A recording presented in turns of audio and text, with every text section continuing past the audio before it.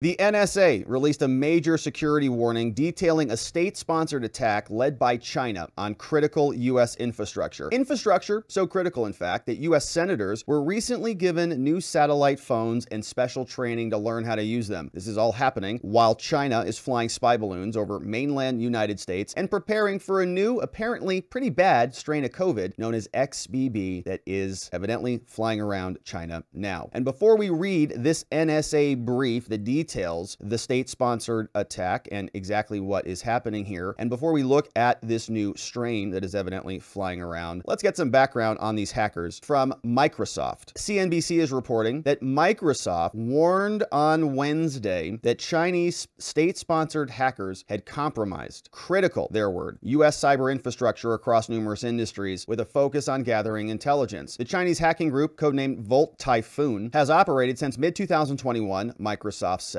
The organization is apparently working to disrupt, actively, critical communications infrastructure between the U.S. and Asia. Microsoft said to stymie efforts during a, quote, future crisis, or maybe the pending hot war. The NSA put out a bulletin that we're going to read. The attack is apparently ongoing, meaning they have not stopped it. In the advisory, Microsoft urged impacted customers to close or change credentials for all compromised accounts. U.S. intelligence agencies became aware of the incursion in February, around the same time that the Chinese spy balloon was down. In a briefing on Thursday in Beijing, a spokesperson for China's Ministry of Foreign Affairs dismissed the report and said, it's filled with disinformation, asserted the U.S. is the champion of hacking. The spokesperson also claimed that the report was part of a coordinated campaign from the Five Eyes countries to go against China. Now, the infiltration was focused on communications and infrastructure in Guam and other parts of the United States, particularly alarming to U.S. intelligence because Guam is the heart of the American military response in case of an invasion of Taiwan. Volt Typhoon is able to infiltrate organizations using an unnamed vulnerability in a cybersecurity suite called FortiGuard. Once the hacking group has gained access, it steals user credentials from the suite, tries to gain access to other systems. It says the state-sponsored hackers aren't looking to create disruption yet. The threat actor intends to perform espionage and maintain access without being detected for as long as possible. Now, this is what came out from the NSA. It says that People's Republic of China and their state-sponsored cyber actor are living off the land to evade detection. Brief summary, the cybersecurity agency CSA highlights a recently discovered cluster of activity known to be associated with the PRC called Volt Typhoon. Identifying this affects critical U.S. sectors. Advisory comes from a number of different countries, and one of the actors' primary tactics, techniques, and procedures is called living off the land, which uses built-in networking administration tools to perform their objectives. So once it's in, it doesn't need to create any new code or use non-native code. It's just using the tools that are already available to it, living off the land, living off the code. This allows the actor to evade detection by blending in with normal Windows systems and other network activities, avoiding endpoint detection and response. Other items would alert the host, hey, there's a third-party application here, but it's not really doing anything. This actor uses, if you're a Windows super user, WMIC, NTSD, util, netsesh, and PowerShell. The advisory provides examples of the actor's commands along with detection signatures to aid them in detecting this. Many of the behavior indicators included could also be legitimate system commands that appear to be benign, so hard to detect. Care should be taken to not assume that the findings are malicious without further investigations and indications of compromise. So in other words, don't start hacking apart your system until you know it's actually bad. Don't just assume that if something's doing a thing that it's the malicious actor. It might be just you. Don't start deleting all your files before verifying this. And this report goes on, a lot more in depth and a lot more to it, which of course we will fast forward through, but you can see they've done some deep dive on this and apparently it's quite a sophisticated attack. Now, to deal with this, senators have been issued satellite phones and offered demonstrations on how to use them. Wonder if that was useful. Amid growing concerns of security risks, over 50 senators have been issued satellite phones for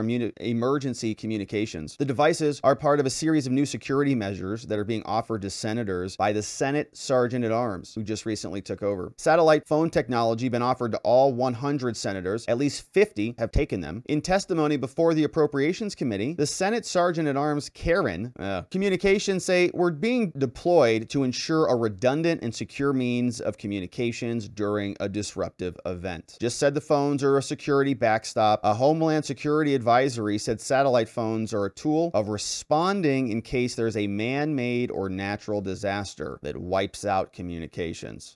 Gibson has also opened an office as a demonstration space in the basement of the Russell Senate office building. Good Lord. Imagine trying to show Senator Fetterman how to use this phone. Be there for a few months. In her testimony before the Senate panel, Gibson reported, "Our team provided initial physical security enhancement for 31 offices, and so they're beefing up security. And the situation with China continues to escalate. Apparently, there is a new wave of potential cases percolating over there due to an XBB variant. Washington Post is reporting this one. Says Chinese authorities are rushing to push out the jab to fight an ongoing new wave of the vid expected to peak in June and infect as many as 65 million people a week as the new variant evolves. Apparently, overcoming immunity built up in China because they had the COVID-0 policy. One of China's top epidemiologists said Monday, the new jabs will address the new variant, and the United States is monitoring accordingly. So that's very exciting in China. Now, the Epoch Times said that this is not just isolated and limited. CCP prevents a grave threat to the United States. That came not from the Epoch Times, but from a DHS official, saying Beijing presents an especially grave threat to the homeland. Not only are they hacking systems, flying spy balloons overhead, they are also infiltrating the government and creating their own law enforcement police agencies around the country. We must match our adversaries' determination through a whole of government response. He says DHS needs to play a leading role. They can't even ban TikTok. They can't even deal with that. But the CCP regime operates globally. It's using all instruments of national power to target the United States, including now hacking our infrastructure. And we'll see if the US government does anything about it. He says the US in response must mobilize a whole of nation defense against the aggression. And so the hot war with China continues to develop from a cold front to a hot front as World War III seems like it's around the corner.